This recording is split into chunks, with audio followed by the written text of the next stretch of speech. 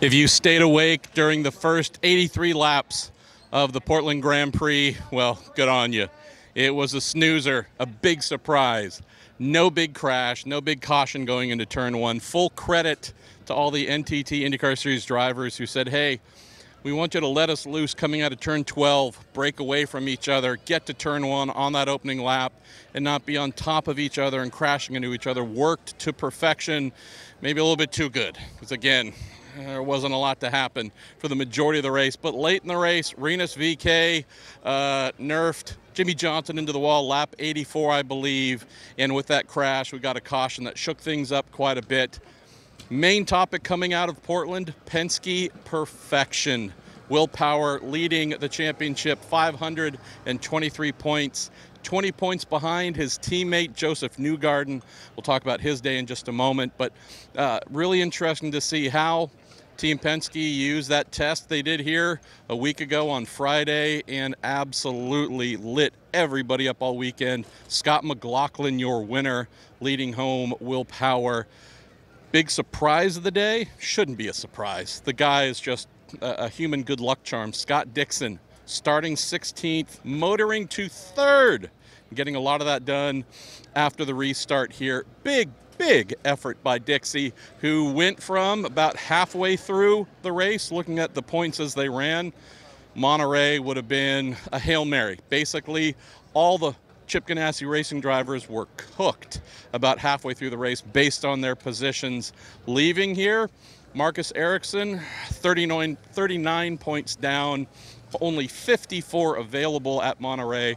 Basically, everybody in front of Ericsson would have to fall off the track almost right away for him to have a chance. So, mathematically eligible, yes. Practically, no. So what did we have happen here today with Scotty McLaughlin just kicking the crap out of everybody and Will Power doing a really good job to hold on and finish second.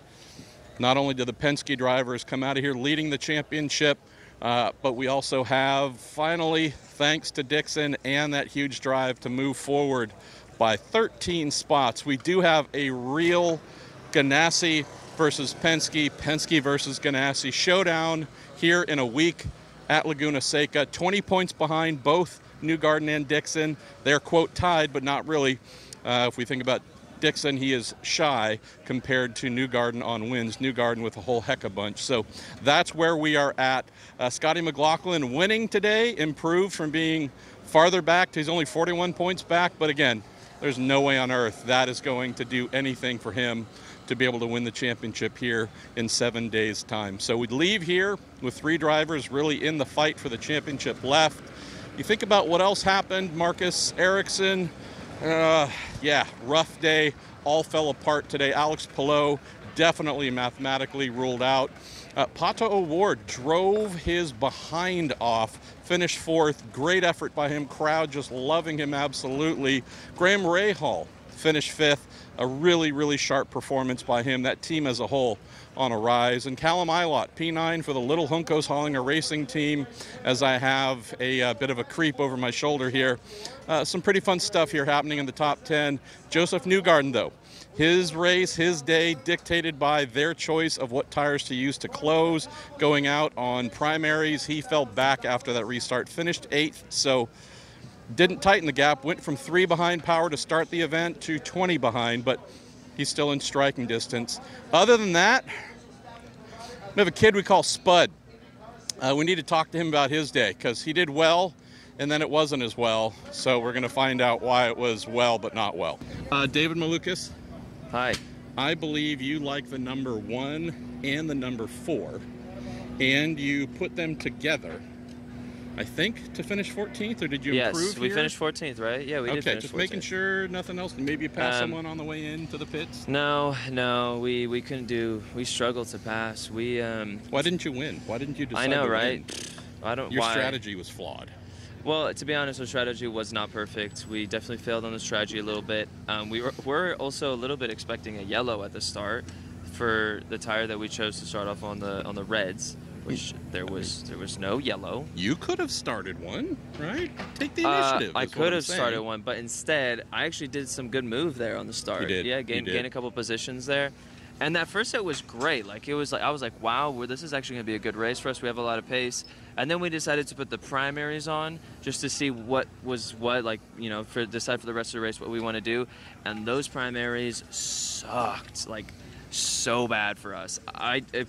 We went from 6th all the way back to like 16th, I think. So for folks who've maybe heard this season about tire inconsistencies and other stuff, I'm not asking you to get a grumpy call from the series or Firestone, but at least explain to folks when you say I've got a brand new set of something and they don't perform as expected, what is the things that they're not doing to help folks understand what make them not your favorite tires?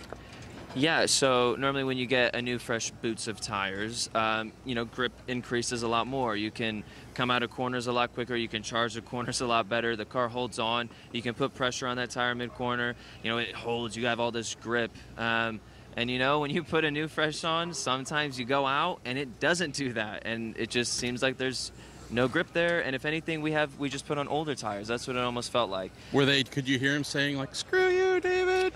Yes, yeah. Okay. So normally it does that the first 2 laps on slick tires, but when you get, you know, an inconsistent set, they just scream the entire run, and that's when you know you're like, damn it, this is not going to go well.